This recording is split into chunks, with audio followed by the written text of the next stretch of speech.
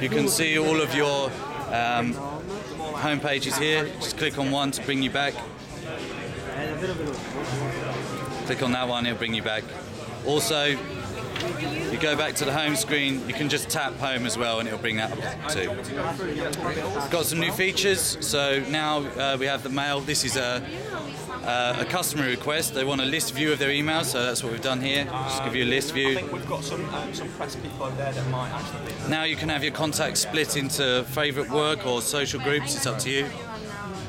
We have a news feeder, bring up all of your daily news.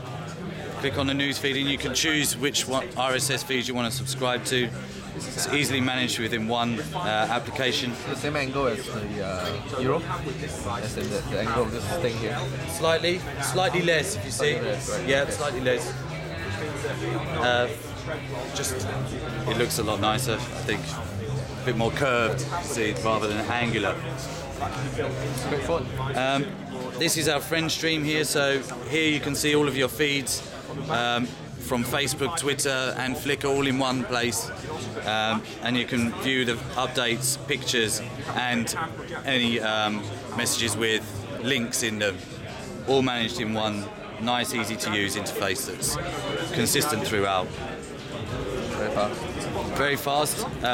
We've slightly updated the browser. You have Flash 4 now as well. Excuse me? Is this Android browser? This is the browser that we've put on there, yeah, WebKit one, exactly.